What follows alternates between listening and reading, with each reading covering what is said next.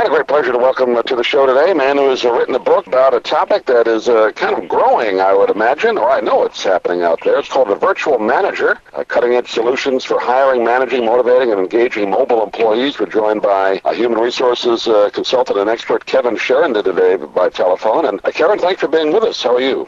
Good. My pleasure, Doug. Looking forward to it. Great to have a chance to talk to you. I read through the book last week, and I'm glad you wrote a book like this because I've had an opportunity in my work career to do some virtual work out of a home office, and I like it. I think more and more people are liking it, and I guess companies are liking it. Is that true?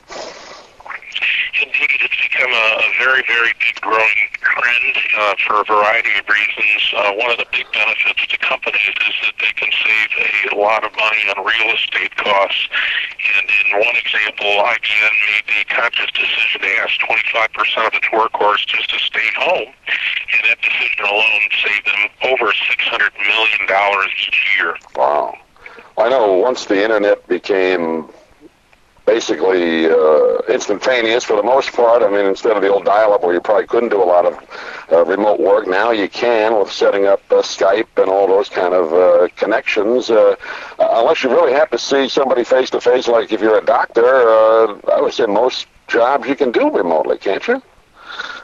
That's exactly right. If there is no need for a direct customer interface, nearly every other job is a possible job to be done remotely or virtually.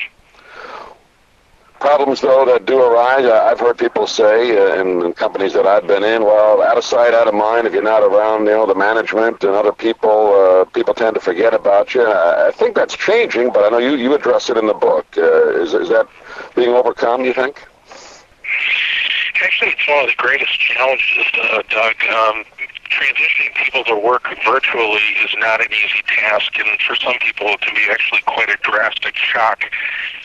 From a personal standpoint, those people that are now working remotely, they no longer benefit from the day-to-day interaction at the water cooler. They miss out on the high fives in the hallways and, hey, let's go chat and have lunch.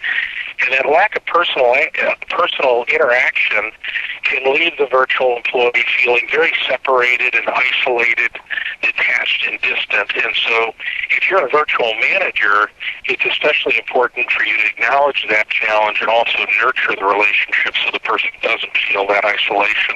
You talk about managing virtual employees, and that manager can't see you directly. I guess you stress the importance of verbal communication, whether it's by phone or internet or a lot of emails that can kind of make the employee feel more part of the team. But that is a challenge, isn't it, for a manager? Indeed, and the technology, it certainly helps. Some of the vehicles you mentioned before, Skype, and of course the intranet and intranet done within the company. But at the same time, one must not forget that we've got to put the human back in human capital management, and oftentimes an email is just not going to cut it in a live conversation or even a direct interaction where the person comes in once a month to corporate or what have you, or even meets with a coworker at a Starbucks in the area. That can make them feel much more connected as well.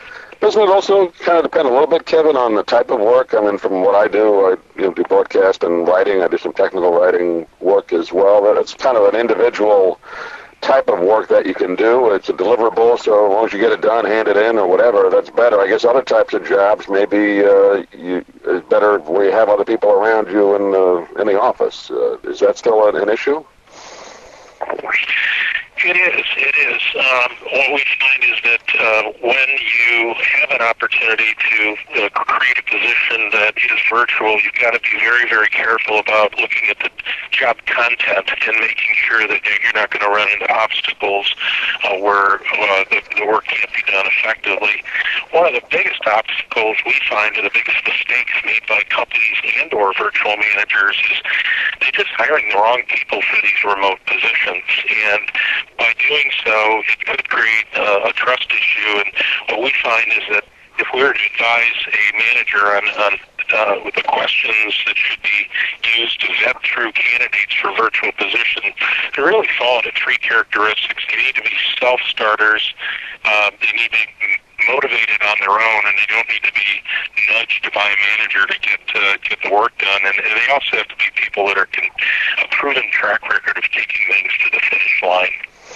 I tend to agree with that. I think from my personal perspective and other people, I think that do kind of what I do. You'd rather just kind of, given whatever assignment you're given, leave me alone, let me do it. If I have a question, I'll ask you. But I think you have to have that mindset, whereas other people maybe need that kind of nudging along to get their job. We've all seen people like that need somebody kind of on their back. So I guess you have to kind of weed that out at the beginning, don't you, when you decide if that person can work at home or not.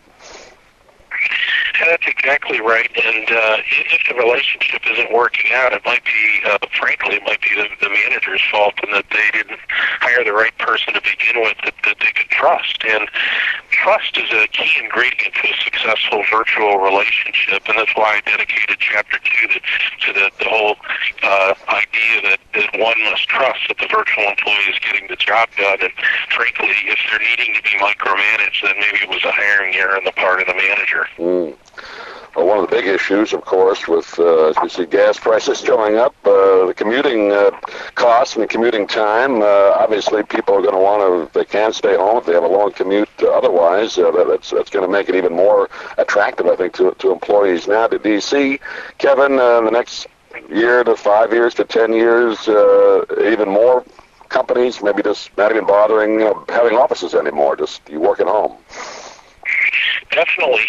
Right now we estimate there are 30 million people that work virtually, and it's interesting that you bring the gas prices up because this has come up in several of the interviews that I've given in the last couple weeks. And not only does the employee have the opportunity to save money on commuting costs, but commuting itself is an extremely stressful experience. And one of the things we've seen, especially with younger population, is that they value virtual work as a benefit, much like health insurance.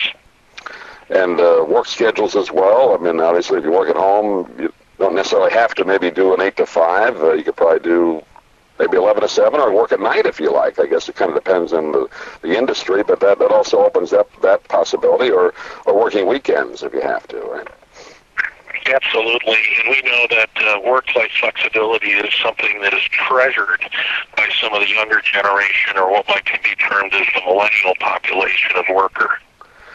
Well, it's a fascinating topic, and as you said, Kevin, it's just kind of beginning, this option of virtual working at home, and the virtual manager, kind of a new career title, I guess, in a sense. So you've kind of opened up the door with this book to kind of give some good tips on that. It's called The Virtual Manager, Cutting-Edge Solutions for Hiring, Managing, Motivating, and Engaging Mobile Employees. And Kevin, do you have a website people can get a hold of you or the book? Absolutely. It's www.hrsolutionsinc.com.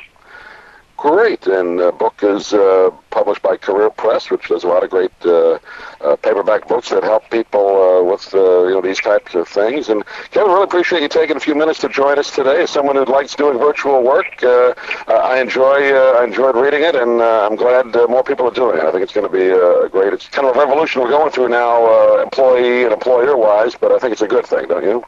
Indeed, Doug. I really enjoyed it. Thanks so much for having me.